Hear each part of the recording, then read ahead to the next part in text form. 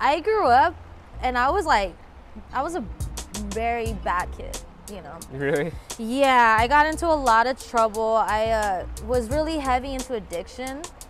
And it wasn't until I got locked up in juvie where I had so much time on my hands, and you know, I was like pretty much just trying to kill time, and I would just doodle.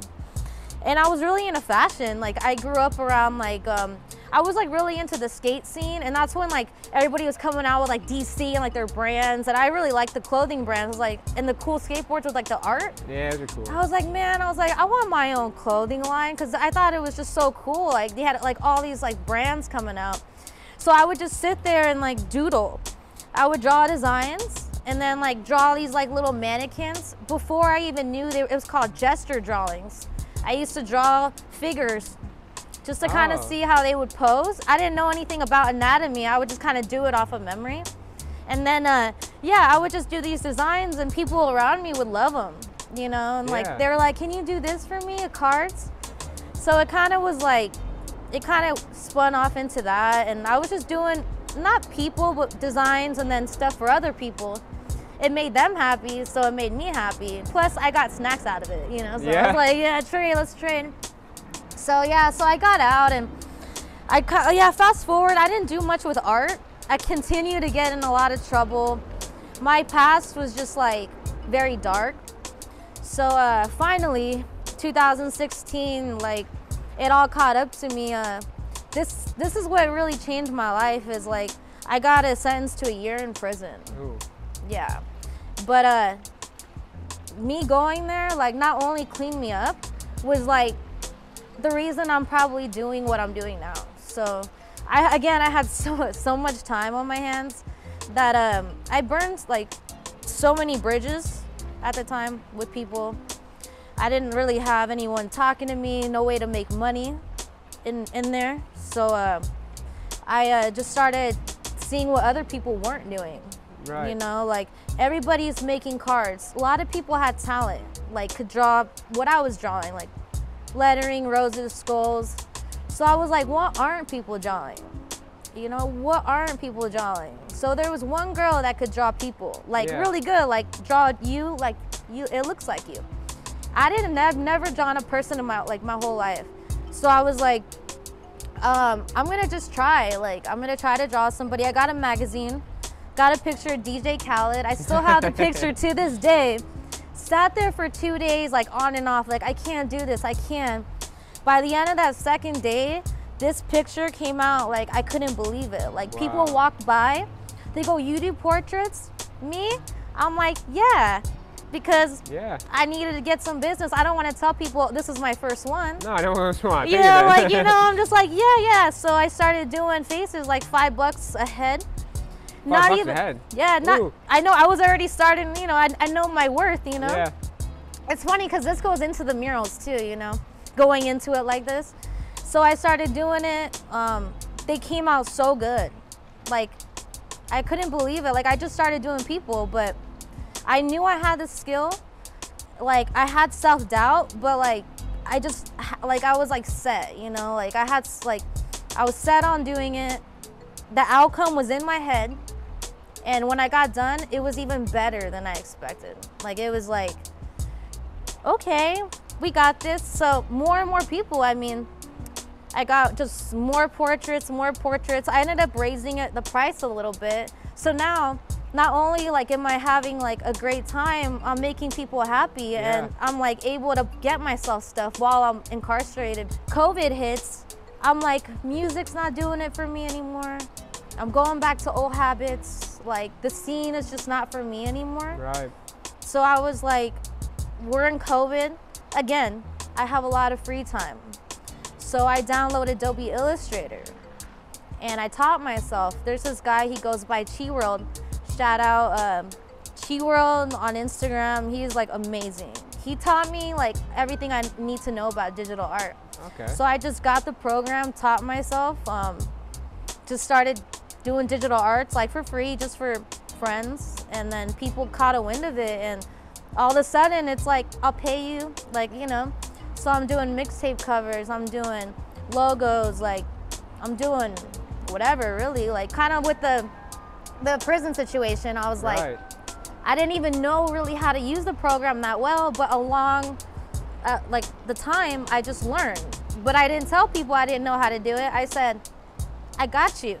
Yeah, And that's the way then you had to do it. I was like, I got you. And then I didn't know, but I went and I learned. I watched tutorials. I don't know, I just figured it out. And then to the point where it's like, I'm still learning now with digital art, but I've gotten so good at it to where I was like, I want to try something else. So then just like beginning of this, I've only been doing murals for like a year. Yeah, I would love to know how'd you decide to do murals? Like, that's such a huge jump from everything else too. Woo! My mom, she let me paint her backyard. She's got a big backyard, so I just started painting her walls, like, you know, a little chilly. It is chilly. Yeah, I just started painting her walls, and I painted this huge, beautiful flamingo with like a sun, and that one like really caught attention to people, because people ask me again, how long you been doing painting, da da da, and I'm like, I've been doing it for a little while, just finessing, you know. Oh, can you paint this for me? And I'm like, sure. So I was doing like kids' rooms, backyards, like just stuff like that. And then eventually, like I was telling you, I was on Craigslist one day. Yeah. And like there's this restaurant, they're like, we need a muralist to like paint our walls. I've never painted a business, you know, never. I like hit them up and I was like, hi, like this is some of my work. I was showing them like the backyards, the kids' rooms and all that. They had me come down and check out the place, and I have no idea like what I'm doing, like how much to charge, like whatever, like how I'm gonna get this on the wall. So I was like, okay, let me get back to you with a quote. I quoted them for the whole restaurant. I did it for like $8.40, which is very low. Yeah, I was about to say. So that was the time I got kind of finessed, but I finessed myself. Yeah, it's so hard to think about how much it costs for the first time doing something like that, you know? I think that it's a great time for artists. I think it is too. Yeah. I think it is too. Like, there's more exposure now than ever for artists and more freedom as well. There is, yeah. You know, the further you go back in time, the less freedom there was. Everything was commission only. And then you had to just like, yeah, go out there and kind of like with music, hand CDs out, Yeah. or your art was just seen by the people that passed through it, right? Yeah. And like your signature, like they knew you, like graffiti, like they saw your that's how they knew you, which is also cool because it's like very like underground. But then it's like, it's also nice for the other parts of the world, like to see your art. What do you think about like art shows and events?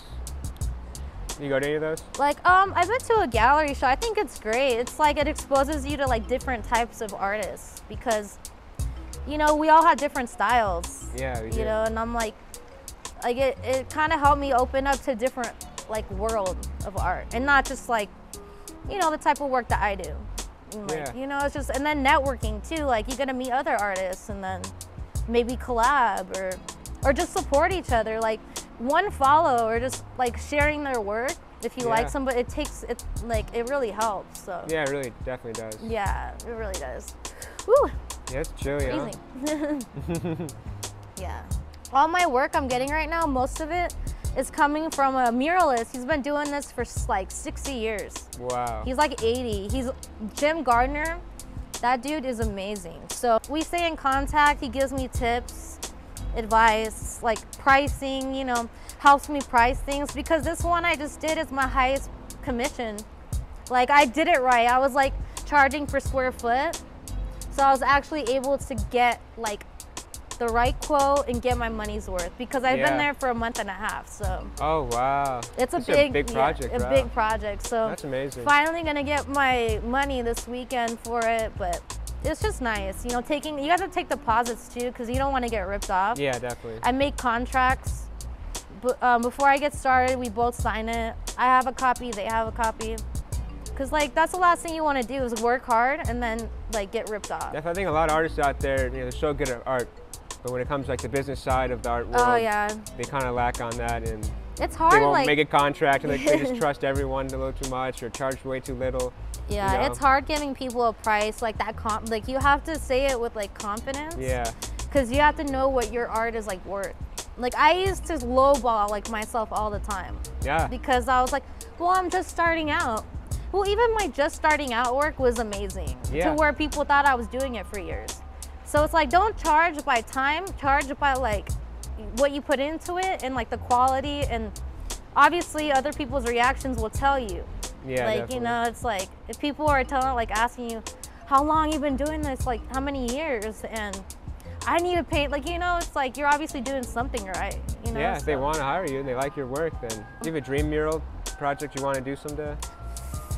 I want to just do like a building.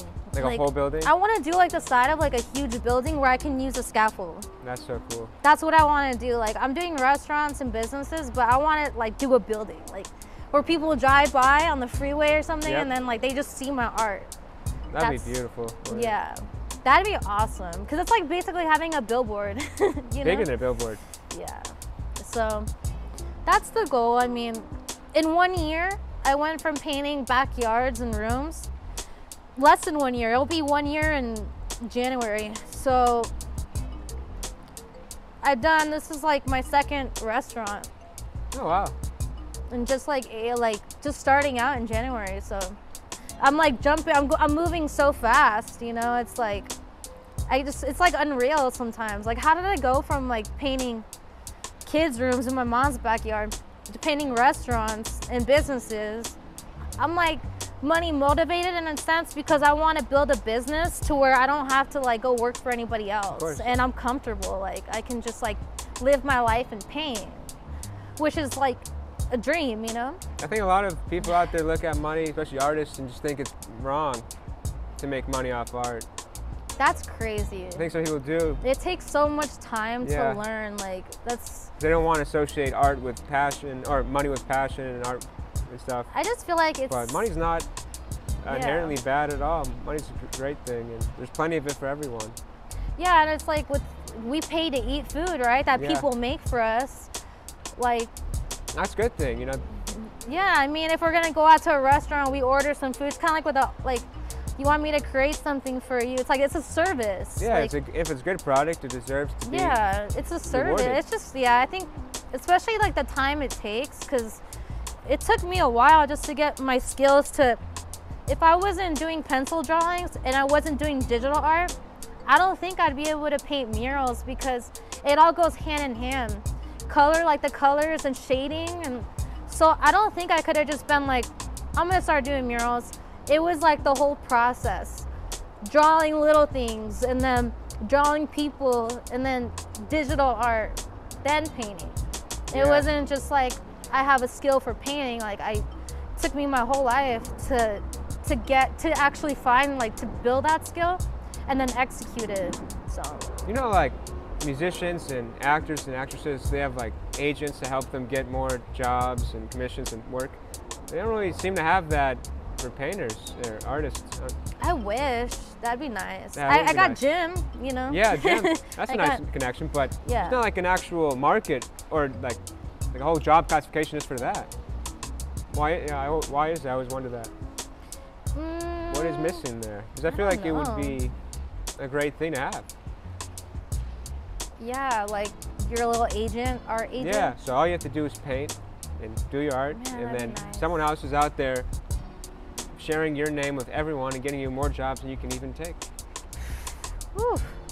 Wouldn't that be? I mean, there's managers, art managers, but I don't think that's the same thing. Those are mostly like for shows. Like, we're gonna get you, sell your art. Like, they'll manage the art, but they don't like. They find you like buyers and stuff, but not like. I get what you're saying. Yeah. Yeah. I don't know. I feel like there should be that though. That's kind of what I want to turn Goodson Gallery into a little bit. I want to move it into that direction. Oh, really? Yeah.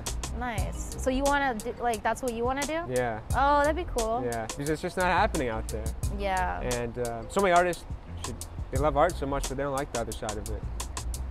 Yeah, I'm like more on the just give me something to paint. Like, yeah. I like the other side of it. I like painting too, but the business. my true love is the business side of it. And I just want to put art everywhere. Yeah, I definitely, the art is where my direction. I think in like 5 years from now, if I can just continue like with what I'm doing and just doing the right thing, I believe that I could have my building mural. Oh yeah, 100%. In 5 years, you know? It's just like, there's so many things in this like life that will try to lead you off course, you know? there's a lot, and we don't realize that, like, mostly, I mean, like, every day we're somewhat, like, we're being tested.